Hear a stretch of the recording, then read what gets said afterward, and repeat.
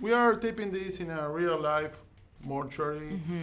So my first question is, under what circumstances would you agree to spend one night here alone? None. By yourself, no? That would never happen. Nope. No negotiable. No. No need to research your character to give it a deeper layer. No, because I don't even feel like Megan knew what she was coming into. Good point. Right? Yes. So, yeah, she hadn't spent time at a morgue before this. Yeah. Yeah. Was there something like... Jesus Christ.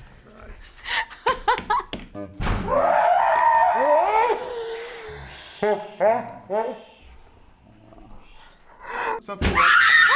Jesus Christ. Something like... Jesus Christ. I'm not a religious person, but right now I want to convert. If it's not too late, let's do it right now. Oh my God. Okay, what's going on? Next question. That was pretty special. That was a very special moment.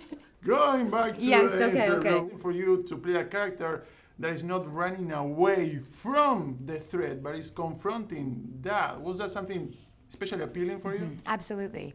Megan plays a badass, and she, was a cop to begin with. So that alone she had to go into with a different sort of confidence and bravery than I could ever imagine. And so I think with this whole thing, the reason why she didn't run away was because she needed to face these internal demons herself first. And I loved how the movie just sort of played out, where there wasn't anybody that no one saved her. She saved herself.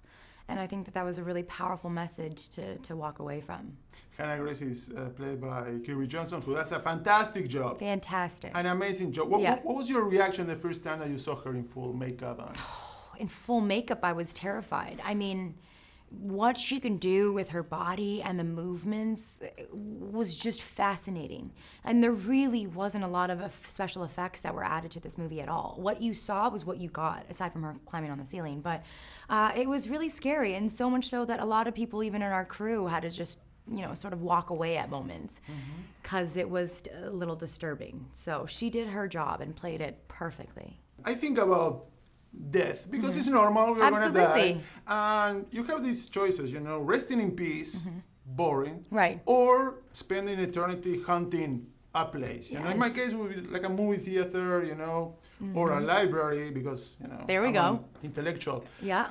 What place would you like to hunt for the times of times? Public washrooms. I think that would be the place I'd hide out. Don't ask why. I just think it's like a very, what are you gonna do, run out with your pants down? No, I think it's like very creepy, and especially in this movie.